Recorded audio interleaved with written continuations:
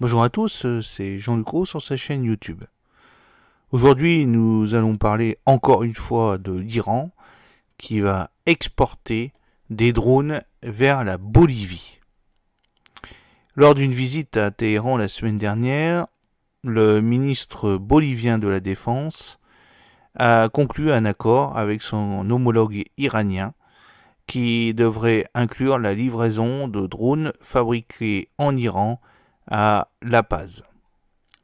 Lors d'un point de presse conjoint à Téhéran, le ministre iranien de la Défense a exprimé la volonté de Téhéran de fournir à l'armée bolivienne l'équipement dont elle a besoin pour lutter contre le trafic de drogue et sécuriser ses frontières.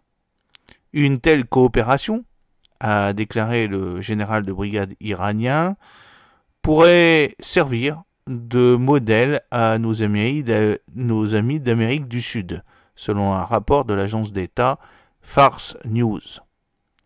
À son retour à La Paz, le ministre bolivien de la Défense a évoqué l'intérêt de son gouvernement à recevoir des drones iraniens.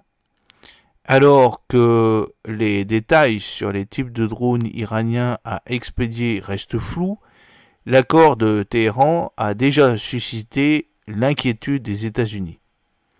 Nous exhortons toutes les nations à réfléchir attentivement avant de conclure des accords de défense avec une nation comme l'Iran, a déclaré John Kirby, directeur des communications stratégiques du Conseil de sécurité nationale des États-Unis, dans une interview à Voice of America.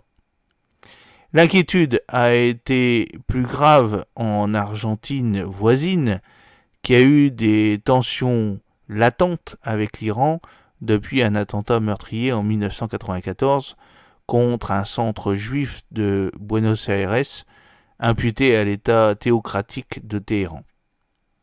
Le gouvernement argentin a appelé la Bolivie à clarifier les détails de sa coopération militaire avec la République islamique. Pourtant, le ministre bolivien de la Défense a déclaré que son gouvernement ne cherchait pas à acheter des armes de guerre à Téhéran, qualifiant ses inquiétudes d'exagérées.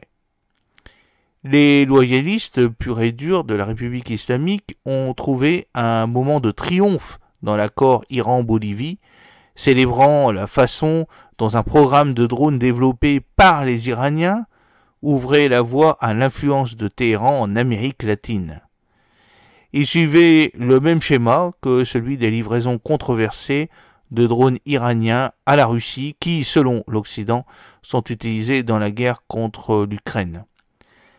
Alors que la République islamique nie officiellement de telles expéditions, ses partisans et idéologues de la ligne dure n'ont pas hésité à faire l'éloge expressif de cette politique. L'Iran a longtemps considéré l'Amérique latine comme l'arrière-cour des États-Unis, où il pourrait approfondir son influence stratégique. Le mois dernier, le président s'est rendu au Venezuela, au Nicaragua et à Cuba pour signer de multiples accords avec les trois États de gauche avec lesquels Téhéran est fier de partager un programme anti-américain. Dans sa politique étrangère déclarée, l'administration Reza insiste sur le fait que la coopération avec des alliés non occidentaux pourrait sauver l'Iran de l'isolement international et remédier à son économie en difficulté.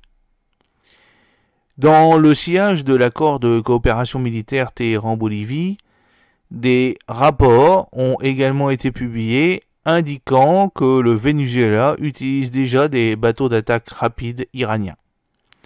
Des plateformes militaires expertes surveillant les exercices se sont concentrées sur un récent exercice de la marine vénézuélienne où elles ont spécifiquement détecté des bateaux iraniens Sofsfagar sur lesquels des missiles de croisière Nars 1 de fabrication iranienne étaient montés. J'espère que cette petite vidéo vous a plu. N'oubliez pas de cliquer sur le pouce bleu pour la promouvoir, de vous abonner si vous n'êtes pas encore abonné, et de partager cette vidéo sur les réseaux sociaux.